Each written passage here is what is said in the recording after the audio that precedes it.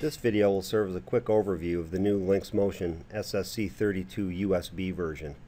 One of the biggest advantages to it is the fact that it's USB. You no longer need a serial to USB converter that plugs into your computer.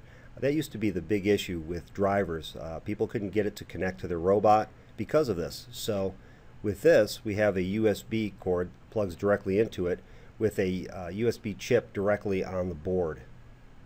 Notice also that this socket right here was made so that you can put a Bluetooth module, plug it in, and you could actually run this wirelessly. We'll talk more about that later. The set of pins 0 through 7 will be the pins that you plug your servos from your robot into. The pins on the inputs and outputs can all be used for powers and grounds to run other equipment and to use for inputs and outputs. You'll also notice on the board that there are 8 sets of inputs and output pins. They're digital or analog, and we can only use 4 of them, A, B, C, and D right now. The other 4 will be addressed in the next version of the software. Another huge advantage to the SSC-32U is the fact that the power management has gotten much better.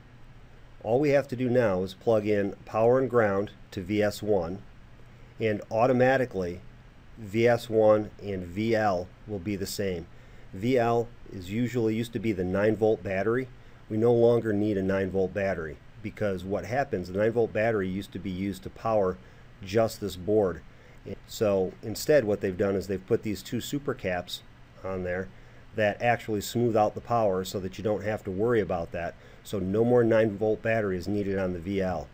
Also notice that the VS1, VS2 has 2 jumpers on it right here.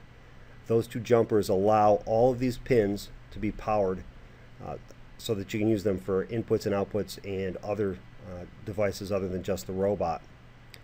No jumper is needed on the VS and VL pin over here anymore. By default, internally, it's wired together.